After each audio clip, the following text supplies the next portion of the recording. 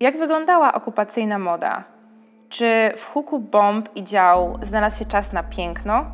Jak w obliczu braku czegokolwiek utrzymywano schludny wygląd? Na te i inne pytania otrzymacie Państwo odpowiedź w dzisiejszym materiale.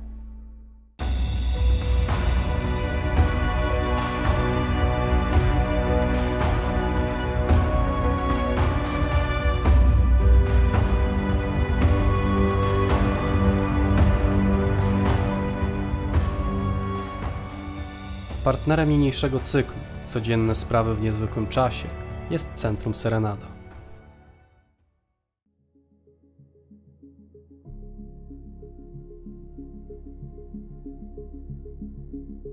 W niniejszym materiale skupimy się na najbardziej charakterystycznych elementach okupacyjnej mody, głównie kobiecej, ze szczególnym uwzględnieniem terenów generalnego gubernatorstwa. Pomocą, pasją i doświadczeniem pomoże nam w tym wszystkim gość dzisiejszego odcinka, pani Olga Jando-Dziedzic. Na początku należy podkreślić, że temat mody i wyglądu w latach 40. XX wieku jest niezmiernie obszerny i nie sposób poruszyć wszystkiego w jednym materiale, choć temat ten funkcjonuje w literaturze od niedawna. Nie będzie dla nikogo zaskoczeniem, że w pierwszych tygodniach okupacji starano się przede wszystkim oswoić z nową i specyficzną sytuacją, w związku z czym zagadnienie mody przeszło na plan dalszy. Te nastroje i podejście do ubioru dobrze ilustruje wypowiedź Teodory Żukowskiej. Te tłumy na ulicach były nędzne. Wojna pozostawiła na nas swoje piętno. Wszyscy poszarzeliśmy i stanowiliśmy nieprzyjemny kontrast z najeźdźcami. Miałam w domu szafę pełną ubrań, ale nie śmiałabym ubrać się elegancko i wyróżniać spośród ludzi, którzy często wszystko stracili. Żadna kobieta wtedy nie wkładała kapelusza, wiązałyśmy chustki na głowę.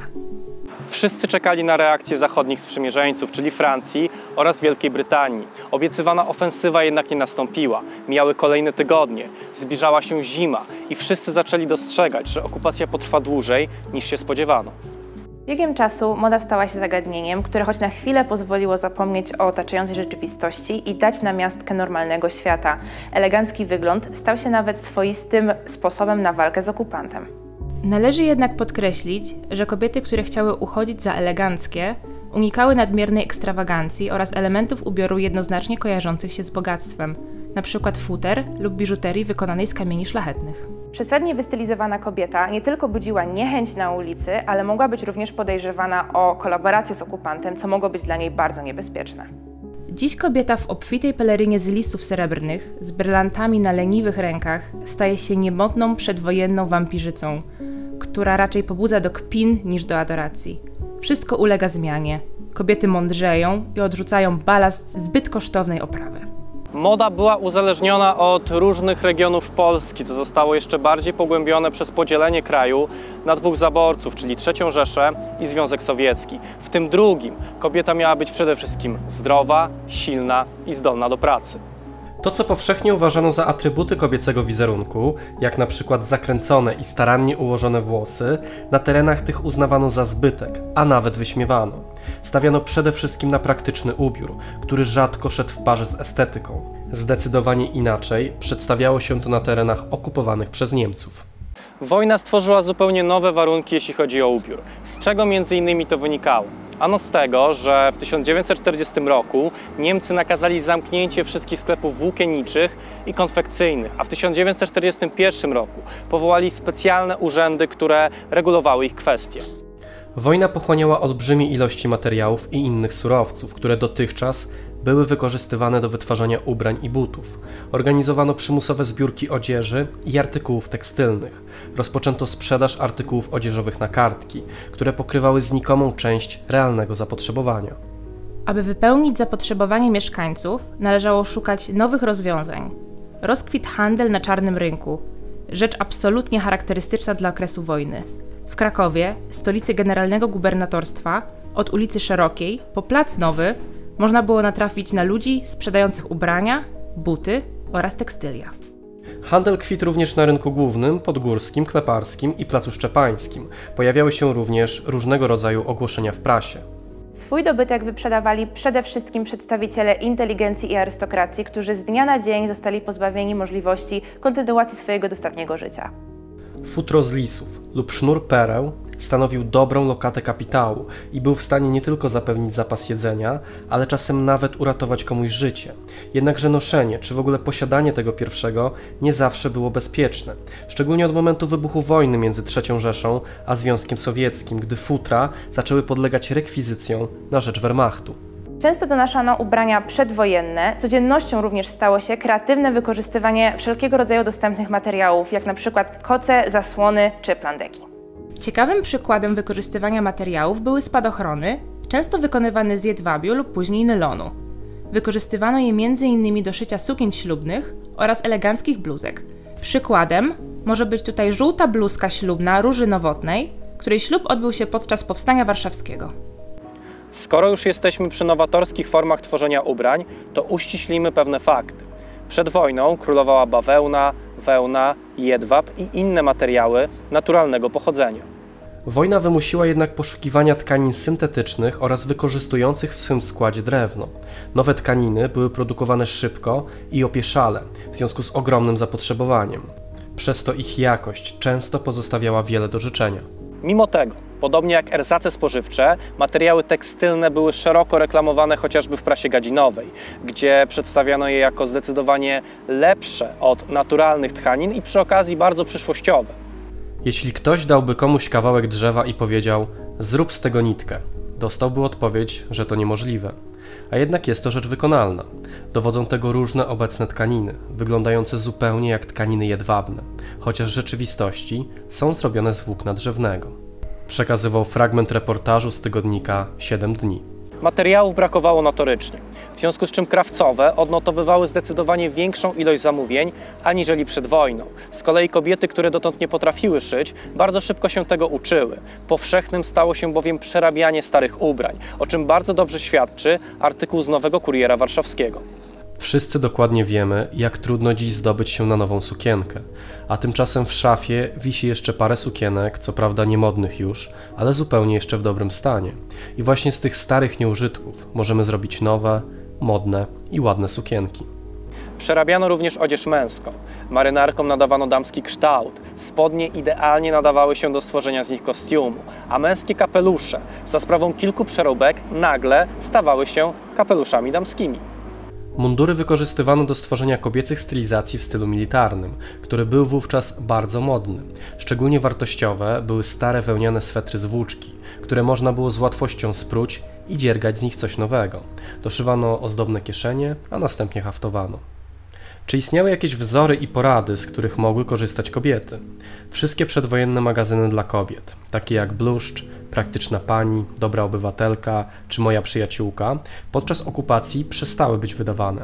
Zostały zastąpione gadzinówkami, takimi jak 7 dni, Nowy Kurier Warszawski czy Ilustrowany Kurier Polski, w których co jakiś czas można było znaleźć felietony oraz informacje dotyczące ubioru i wyglądu.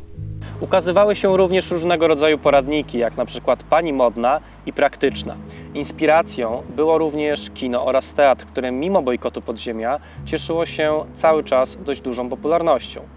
We wspomnianym już tygodniku 7 dni często można było natrafić na artykuły oraz zdjęcia niemieckich kolekcji ubrań oraz fotografii ze studia mody Falbanka, które mieściło się przy ówczesnej Bahnhofstrasse w Warszawie, czyli Alejach Jerozolimskich.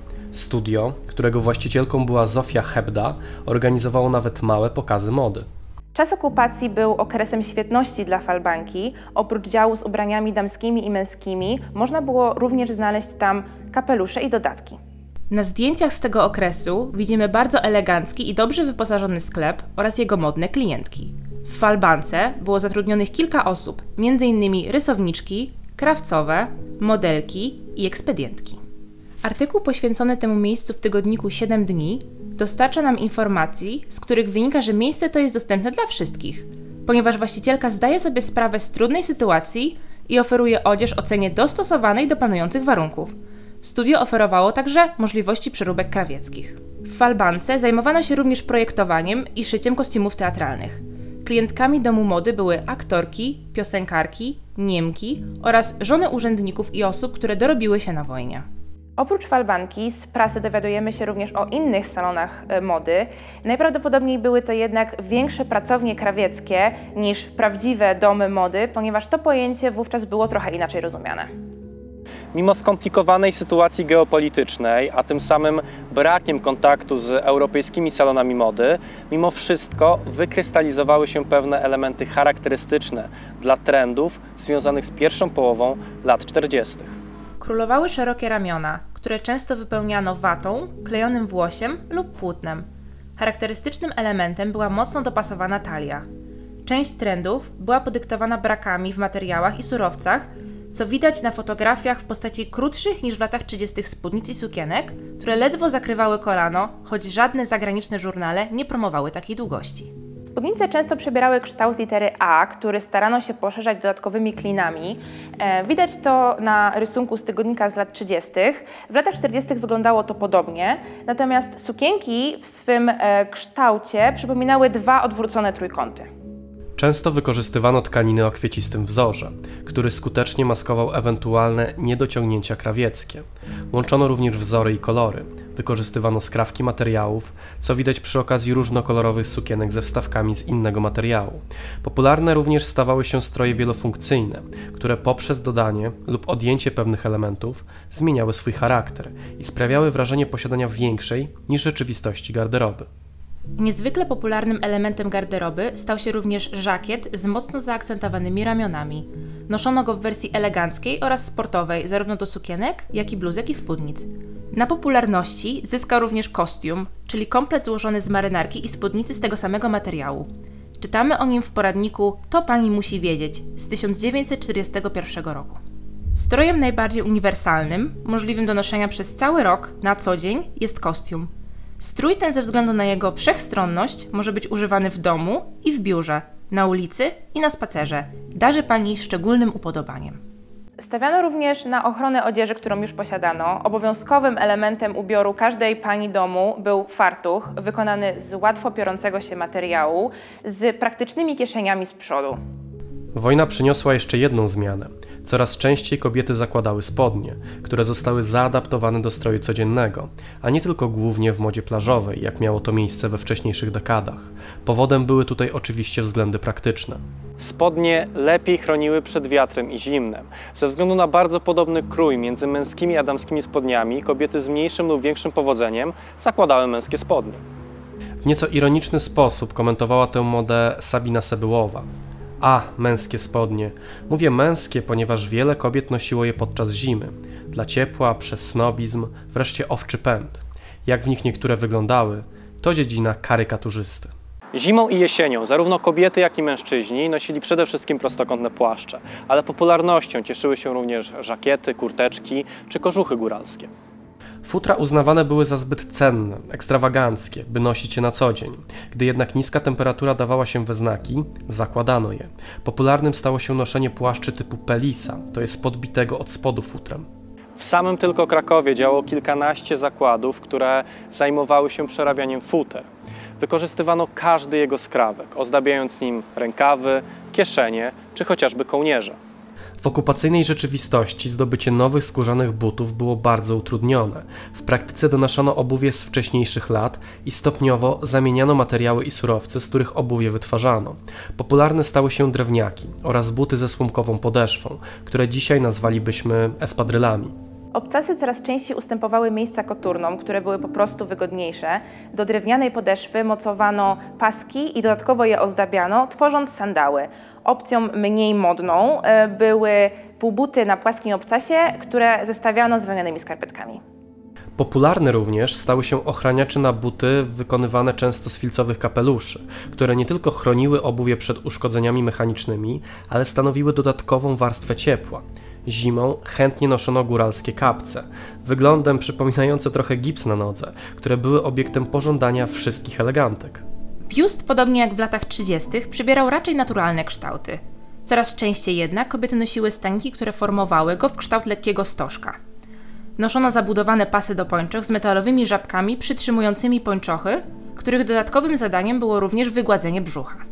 Dobry krój pasa do pończoch był bardzo ważny, ponieważ pomagał w uzyskaniu wąskiej i mocno zaakcentowanej talii, która była bardzo ważna w tym okresie. Nieodzownym elementem była również halka sięgająca nieco za kolano i podkreślająca biust, którą zakładano pod sukienkę. W ciągu dnia pod sukienką obowiązkową bielizną była też koszulka. Powszechniejsza stawała się skromna bielizna. Elementem bielizny, który stał się niemalże niedostępnym dla kobiet, były pończochy, a dokładniej mówiąc pończochy ze szwem. Ich ceny na czarnym rynku były tak zaporowe, że mało kogo było stać na zakup nowych, a okupacyjna rzeczywistość sprzyjała darciu się delikatnego jedwabiu, z którego były wykonane. W rezultacie częstym widokiem były pończochy, które były cerowane kilka, jeśli nie kilkanaście razy. O skali tego zjawiska świadczy cytat z Nowego Kuriera Warszawskiego. Wielką bolączką w dzisiejszych czasach jest sprawa pończoch, które niszczą się w zastraszający sposób, a cena nowych jest tak wygórowana, że przeważnie nie stać nas na ten luksus. Wielkie zmartwienie mają piękne panie, kiedy z ponad bucika wygląda pomarszczona pięta z dużymi cerami, a już prawdziwym utrapieniem są oczka, które z niebywałą wprost szybkością uciekają wzdłuż całej pończochy. W prasie często reklamowano specyfiki, które miały przedłużać żywotność pończoch i zapobiegać ich zaciąganiu. Trudno jednak określić ich skuteczność. Przed wojną żadna prawdziwa elegantka nie mogła pozwolić sobie na to, żeby wyjść z domu bez pończoch, dlatego prawdziwą rewolucją było rezygnowanie z ich noszenia przez część kobiet, zwłaszcza tych młodych. Zacerowane pończochy stały się niechlubnym symbolem okupacji. Zapanowała wówczas moda na opalone nogi, które miały sprawić, że brak pończoch był mniej rażący.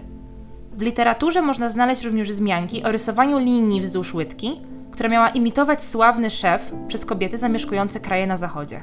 Zimą zastępowano pończochy grubymi skarpetkami. Warto wspomnieć również o niektórych znanych nam z czasów dzisiejszych dodatkach, czyli torebkach i biżuterii. W okupacyjnej rzeczywistości kobiety często nosiły kroje torebek znane jeszcze z lat 30. To jest małe, prostokątne, skórzane torebki z tłoczonym wzorem. Z czasem jednak ustępowały one miejsca konduktorkom i męskim teczkom, które były w stanie pomieścić więcej artykułów. W konspiracyjnym piśmie Prawda z 1942 roku możemy przeczytać: Rzadko również ujrzałeś w ręku kobiety torebkę. Torebka zawadzała, stawała się nieaktualna. Ręce bowiem zajęte były dźwiganiem wiadra z wodą, naręcza drewna, worka z węglem. Jeśli chodzi o biżuterię, to najczęściej prawdziwe kamienie zamieniano sztucznymi. Bardzo popularne były naszyjniki z koralików, które przedstawiały się w ten sposób, że najmniejsze schodziły do dołu, do tych coraz większych. W obiegu znajdowała się również biżuteria nawiązująca do motywów patriotycznych. Przykładem mogą być tutaj pierścionki z mosiądzu z motywem kraty więziennej, z których sprzedaży zysk był przeznaczony na więźniów Pawiaka, lub pierścionki ozdobione oczkiem z biało-czerwonej plastycznej masy. Ważnym dodatkiem garderoby był również pasek podkreślający talię, skórzany w kolorze butów, z tego samego materiału co sukienka lub wyplatany ze sznurka albo włóczki. Przed wojną trudno było sobie wyobrazić kobiety na ulicy bez nakrycia głowy. Okupacyjna rzeczywistość przyniosła jednak zmianę również w tej materii. Kapelusz nie był już nieodzowną częścią ubioru. Panowała również spora różnorodność. Nie było jednego obowiązującego modelu, a moda szybko się zmieniała. Wspomina o tym Małgorzata Duchnowska. Nie ma chwilowo żadnego nakazu mody. Po prostu nosimy jak chcemy i co mamy. Kapelusze duże, małe, wysokie, na jedno oko, na dwoje oczów, zsunięte z czoła na tył głowy, opuszczone rondo aż do nosa. Kapelusze damskie często były przerabiane z męskich modeli, dekorowano je piórkami koguta bądź bażanta, woalkami, wstążkami czy sztucznymi kwiatami. Zazwyczaj stawiano na jednolite kolory, które pasowały do większości ubrań. Część jednak miała dość osobliwe kształty, przypominała wazon bądź też gniazdo. Popularnością cieszyły się również chusty, które oprócz noszenia na głowie miały wiele innych zastosowań. Można było okryć nimi ramiona lub wykorzystać do przenoszenia różnych przedmiotów. Klasycznym pozostawiało wiązanie ich pod brodą, jednak co modniejsze kobiety decydowały się na wiązanie na czubku głowy, tworząc turban.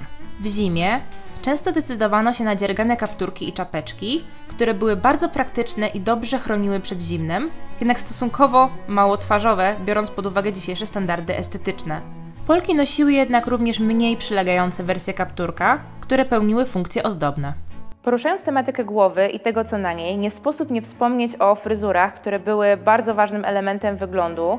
Włosy w latach 40. były pokręcone i układane w fryzury, które wymagały nie lada wprawy. Działo się tak z kilku powodów. Zasada przedwojenna mówiła, że kobiecie nie wypada pokazać się w miejscu publicznym w rozpuszczonych włosach. Dobrze ułożone i utrwalone włosy, np. za pomocą piwa lub białka, mogły być rzadziej myte, a zadbane włosy nie wymagały praktycznie żadnych nakładów pieniężnych i odwracały uwagę od stroju, który często mógł pozostawiać wiele do życzenia. było upinanie loków nad czołem lub fryzura typu paść, czyli z zaczesanymi do spodu końcami. Upinano również warkocz naokoło głowy i zakładano siatki na włosy, które często dziergano własnoręcznie. A co z makijażem? Należy powiedzieć, że nie cieszył się on zbyt dużą popularnością wśród Polek. Choć na wielu zagranicznych filmach o II wojnie światowej widzimy często kobiety z czerwoną szminką na ustach, w Polsce była uznawana raczej za fanaberię.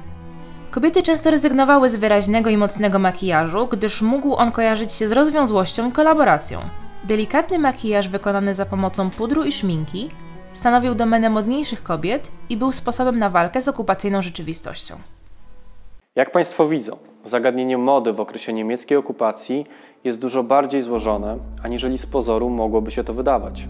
Dzisiaj poruszyliśmy tylko niektóre z aspektów okupacyjnej mody, pomijając całkowicie kwestie mody podczas powstania warszawskiego, w gettach bądź w obozach. Ale nic straconego. Jeśli jesteście Państwo zainteresowani powyższymi zagadnieniami, dajcie proszę znać w komentarzach, a my dołożymy wszelkich starań, aby zrealizować o nich odcinki. A póki co dziękujemy za uwagę. I do zobaczenia w kolejnym odcinku. Dziękujemy wszystkim naszym patronom za wsparcie. W dzisiejszym odcinku pragniemy serdecznie pozdrowić panów Artura Kawalca, Huberta Kędziorka, Adriana Martynowicza, Piotra Bulicę, Michała Sapkę oraz pana Rudolfa Miczkę.